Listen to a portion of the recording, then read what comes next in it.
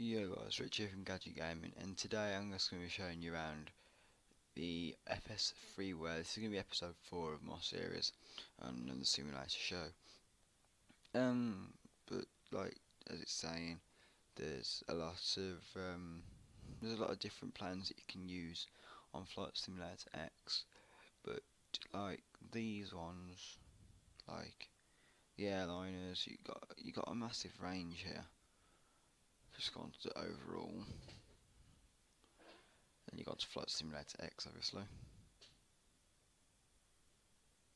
Then you got a massive selection here of cargo craft, civil airliners, cockpit, helicopter, military aircraft, missions, propeller plane, scenery and textures, sound, tools and utilities, zeppelins and balloons.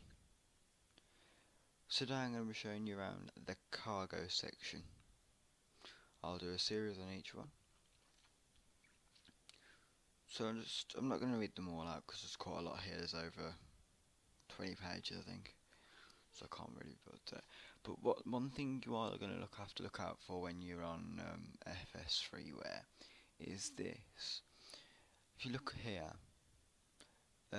it's got the word repaint. You don't want repaints if you haven't got the plane already. So what I generally look for is like the full planes. A bit like the Boeing 747-8IE, this one here.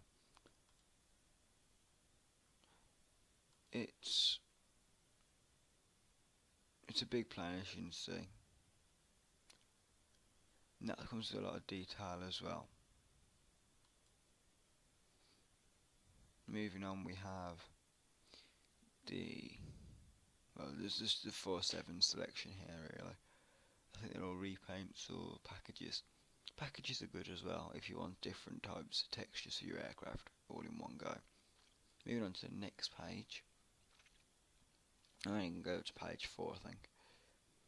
We've got some more 747s, and they've got China Airlines, or China Southern Airlines cargo Boeing 777. Then we've got, there's a wide selection to be honest of the 747. Then we've got the Airbus A300-600 of the Arrow cargo. I think that's a repaint, I'm not sure. You got to look really carefully at some of them, to be honest. The Dream Lifter. I've had trouble putting this on, the Dream Lifter, but if you can put it on, tell me in the description below, and I will help you guys out. There, you can help me out as well. But as you can see, big Dream Lifter, big massive plane. It's the size of an Anatov, apparently. I ain't really looked. I haven't flown it yet because I haven't got it. But either way, moving on. Oh, didn't mean to do that. That's page 1. Okay.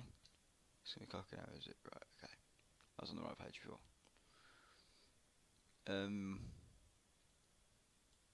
No, I'm out of line area, are we? Yeah. Right. Okay. Then we've got some more. That's a 747 just after the Dream Lifter. Some more 747s. Then we've got the Anatov, which I have got already, so we don't need to worry about that. Just going down, there's quite a lot of range of selections from the 747, to be honest. You wouldn't think that the 747 would be such a cargo-y plane, but obviously they are.